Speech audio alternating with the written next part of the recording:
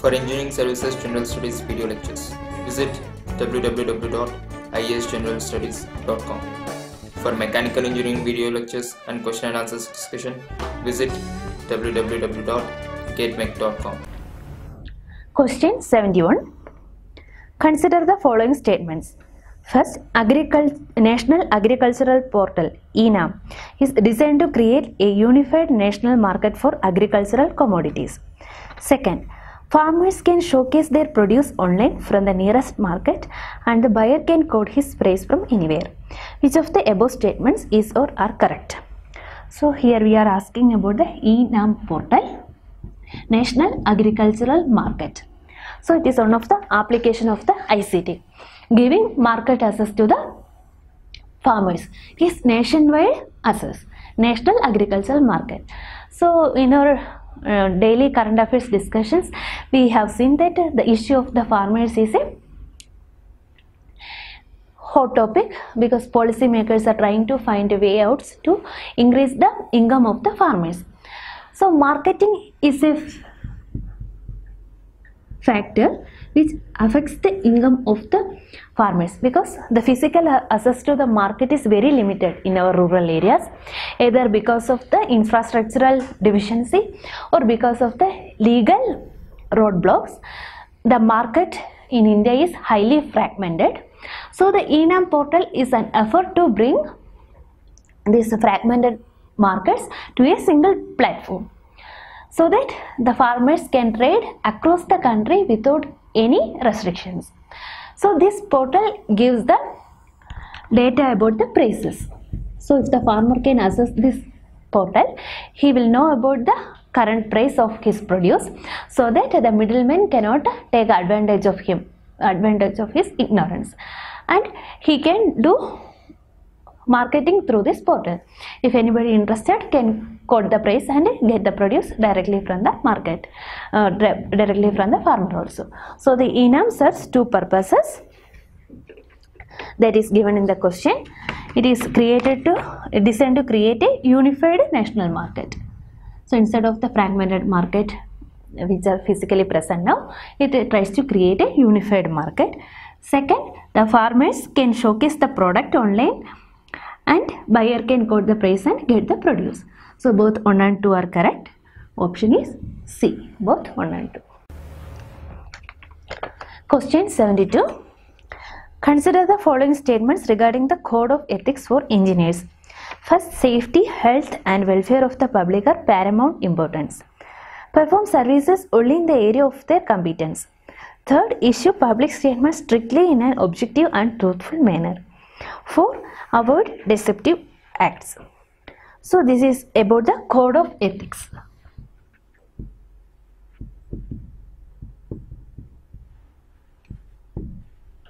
So code of ethics generally defines the ethical standards that is expected out of the professional. That here it is in the case of engineers.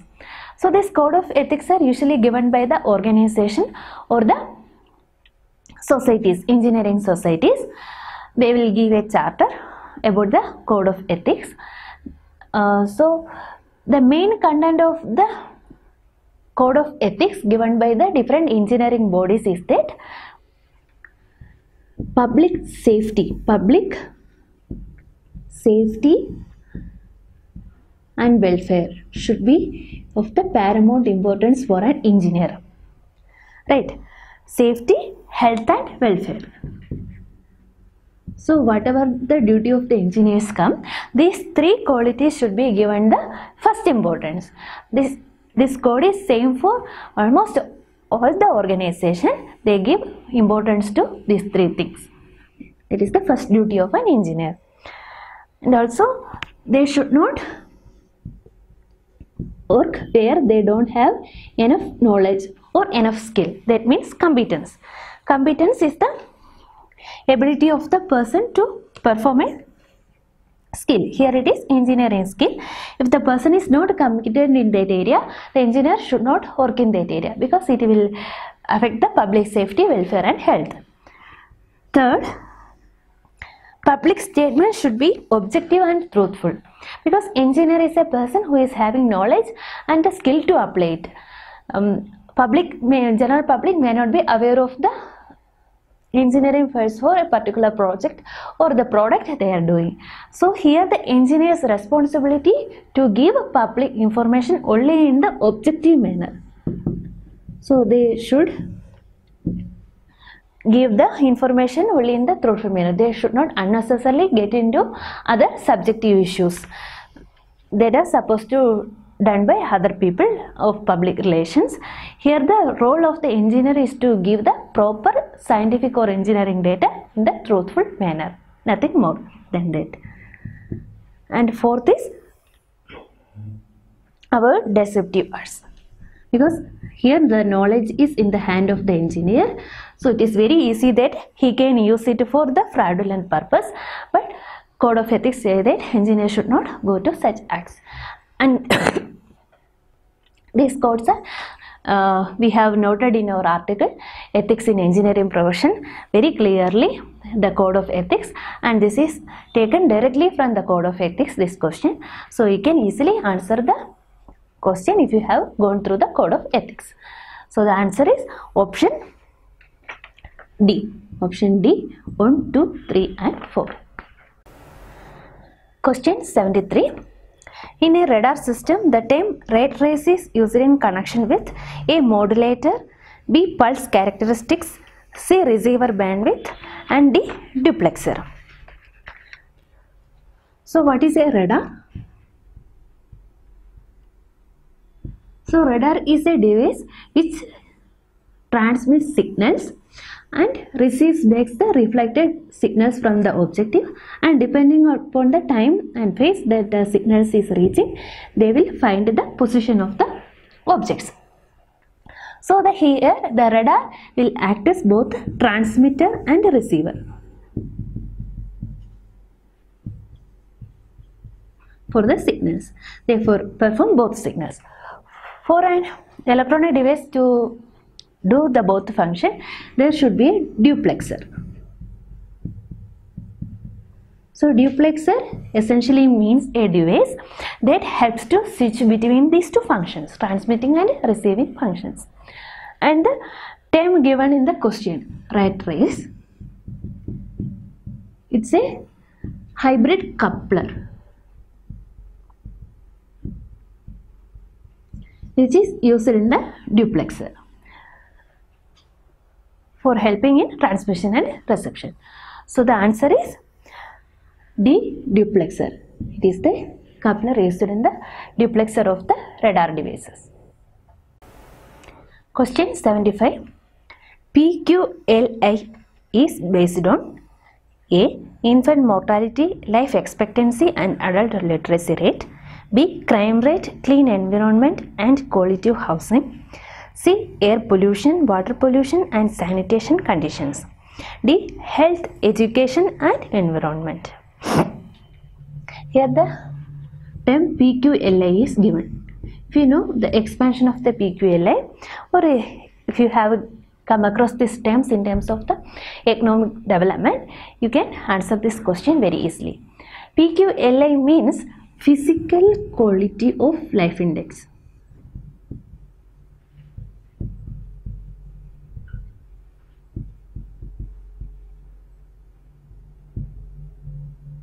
So this is an index to measure the quality of life. Usually we will use GDP or GNP to measure the growth, right? So here we try to measure the growth in terms of the economic terms, how much domestic product or national product we are having. But these terms are very quantitative. They do not measure the quality of the life that people of the nation is having. So dissatisfied with this GDP and GNP measurements, many economists try to come up with different indexes.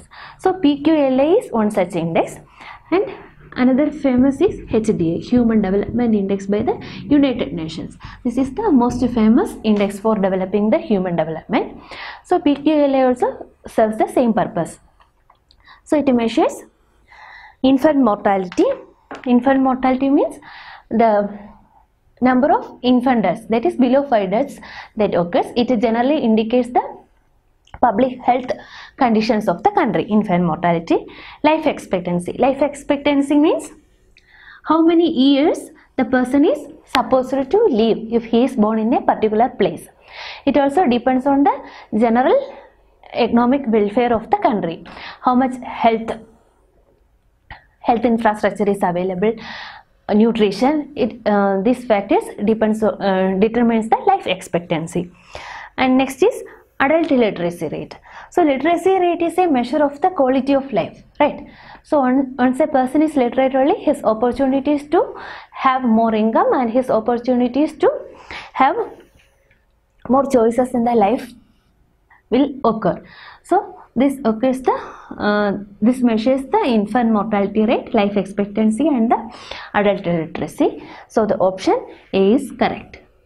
It is not related to any other things like crime rate or clean environment or housing or air pollution mentioned in other options. If you know the idea behind this term, you can directly answer the question. Is A.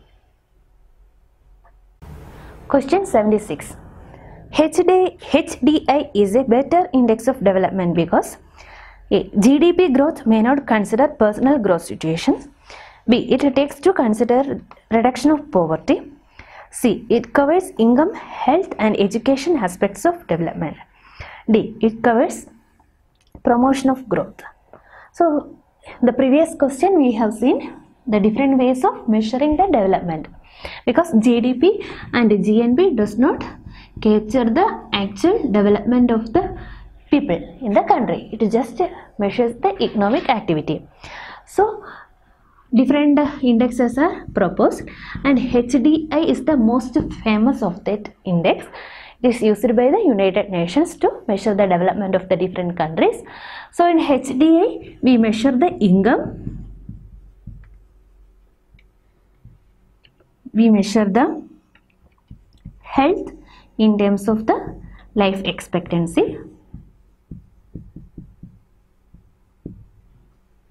and we measure the education in terms of literacy, education in terms of the number of years of schooling.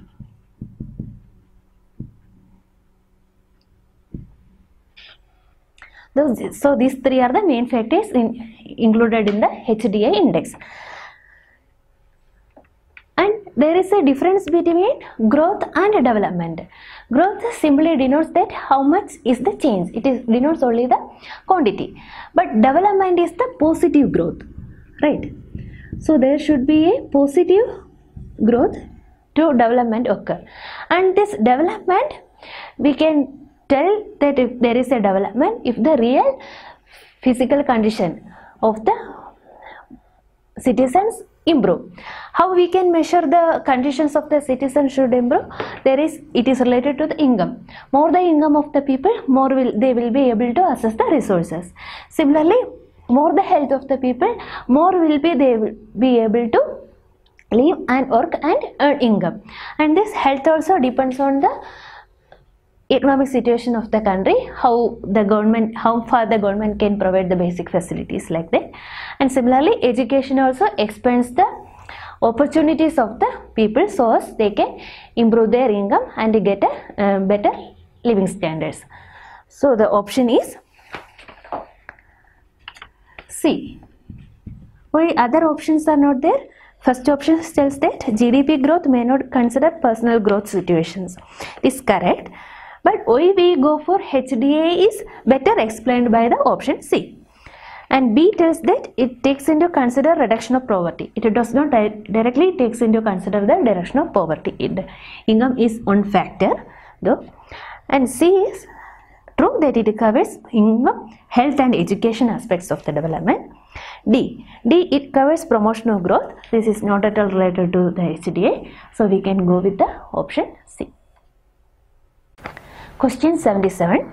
IPR protects the use of information and ideas that are of A. Ethical value, B. Moral value, C. Social value and D. Commercial value.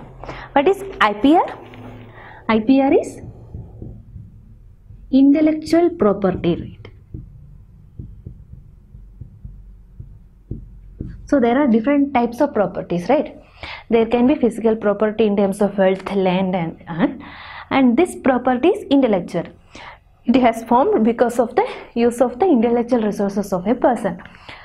The idea of the IPR protection, that is, intellectual property of a person is protected by this IPR right. It means that he can use his intellectual property to have a product or a innovation, and he should get a benefit out of it. So it means that there is a commercial value for it. So these intellectual property products, what could be the intellectual property products? It can be an innovation, right? It can be a artistic production, or it can be a design. So different types of things are covered under this IPR, and it is very easy to replicate these things and get a commercial benefit out of it by other people. So if the person has IPR protection, nobody is allowed to take advantage of his innovation or products. So it gives the commercial protection, so that it encourages the people to undertake such activities. And in IPR, it includes patent, trademarks, copyrights,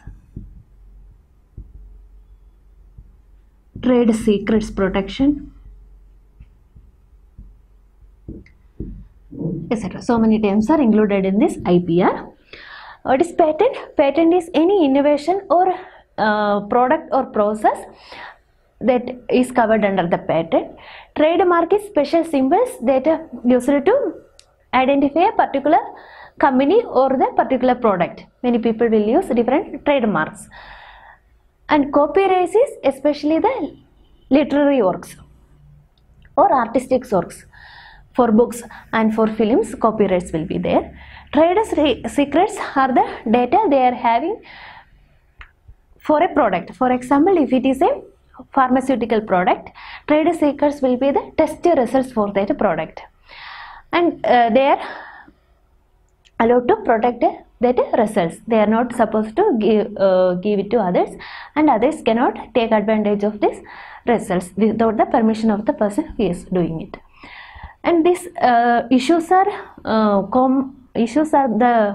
those issues which commonly comes in news, and we have discussed it in our articles. Regarding the patent, it is in news for a long time, especially with related to the pharmaceutical products. We have compulsory licensing, like that. Different issues are there related with this. So it is a recurrent topic in the current affairs. You are supposed to know what is IPR and what are the different terms under it, and the present situation of the IPR protection both internationally and nationally. So the option gives A, ethical value, B, moral value, C, social value, and D, commercial value. Here the most apt option is option D, because it tries to protect the commercial rights of the innovators. For engineering services general studies video lectures, visit www.iesgeneralstudies.com. For mechanical engineering video lectures and question and answer discussion, visit www.getnet.com.